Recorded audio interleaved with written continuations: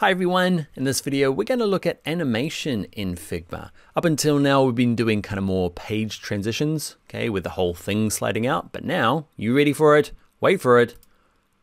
Hey, cool, huh? That is the arrow sliding in, just the arrow, rather than the whole thing. Okay, and to do that we need to learn something called Smart Animate, and we need to add a delay on our pages. So let's jump in and I'll show you how to make it.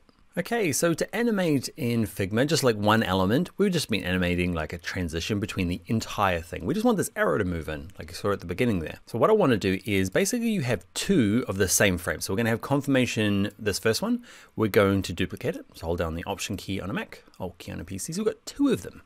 Okay, and on this first one, I want it to be off screen, okay, kind of over here. This one of the tips is when you are doing animation is, I'm undoing that, is just have a bit of space. Okay, so I'm going to move it over here just so I've got space for my arrow. So we're going to have this first confirmation where the arrow is going to be off, okay, and the second one where it's going to be on. And to make the magic happen is we need to connect these two. Okay, so I'm going to click on this frame and I want to say prototype and I want to say go there. And when you go there, I want you to use Smart Animate. Okay, that's the one we ignored earlier. Basically, this works when there are objects of the same name on two separate frames, and it will animate them. Okay, it can see them on this first one, and it can see them on the second one, and it can see like, hey, they're in different positions. I'm smart. I'm going to animate them. Okay, and I'm using the ease in and out back because it looked nice. So yeah, let's give that a go. Confirmation. Let's hit preview, and it's not going to work. I know it's not going to work. This is going to be the big thing that catches you out, especially with these kind of like slide in animations. So go, click once. It faded in. Okay, what's happening is that this arrow is actually not part of this frame yet. Okay, or not part of this frame anymore. There was a time it was. Look, I'm part of this frame. Okay, so have a look over here in my layers panel. Okay, I've got this line 13 on the confirmation page. But watch what happens. Look, watch it in the layers panel. If I drag it out, it's still part of it, still part of it, still part of it. At some stage it goes boop. Can you see it? I'm not sure where that noise came from, but there you go. It is line 13 and it is now like not in this frame or this frame. So it doesn't know what to do. So basically it says there's no arrow. Now there's an arrow, so that's why it just fades in. So that's really important to make sure that it is part of this frame. You can have it over here. Okay, you just got to make sure it is inside the frame, and you do it by dragging it in. Now we've got a little tip is we've got two confirmations, and that is pain. It's hard to know which one is which in the layers panel. So I'm going to do confirmation A and confirmation B, just to be helpful over here. And my OCD says A needs to be below B, A, B. There you go. So now confirmation A doesn't have my little line in there, so all I'm going to do is drag it in. There you go. It doesn't matter where it is. As long as it's in this frame and there's one that corresponds in this frame. So there's line 13 where there, and there's one there. It's going to work. All right, so let's go and give it a test. So I'm going to use my back arrow once. Okay, I'm just using the arrow. You can click these down here if you want. Okay, I'm on page 4. Click once. Hey, a little animation.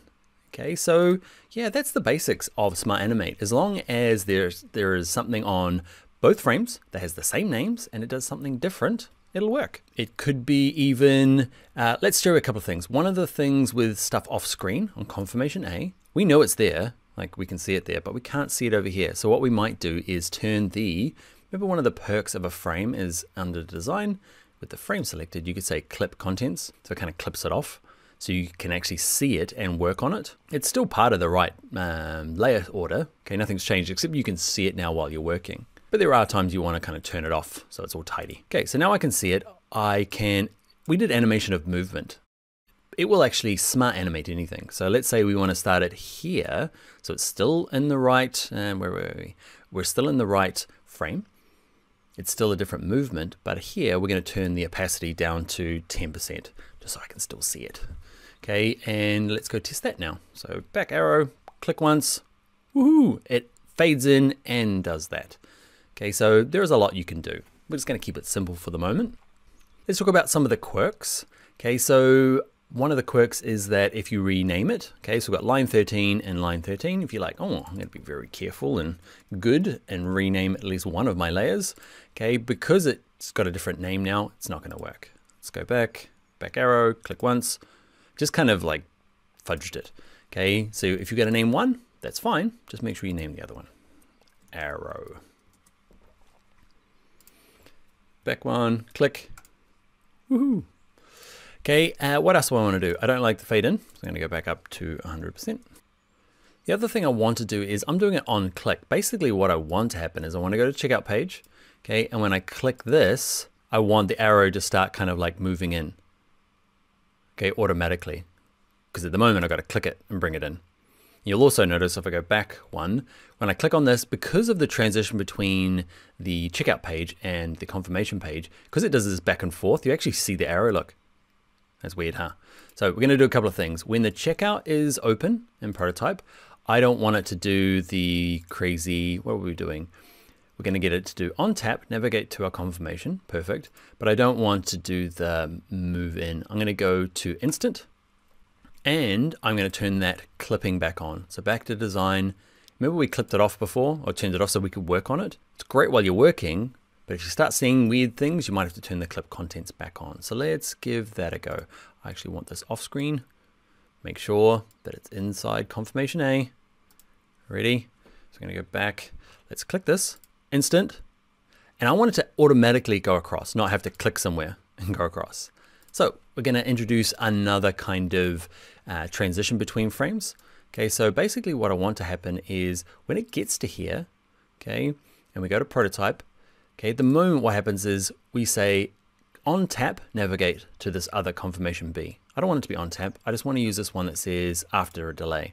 So I want it to get here, okay, and then after a delay of however long, okay, I'm going to turn it down to 1 millisecond. You can't have 0 for some reason. Okay, you have to have 1 millisecond, which is 1,000th of a second. So it's going to be instantaneous. It's going to get here and then automatically move to this. Okay, and it's going to still use our smart animation. So that's the only change. Let's give it a go. Let's go back to our purchase page. Give it a click. See, it got to there and then automatically moved on.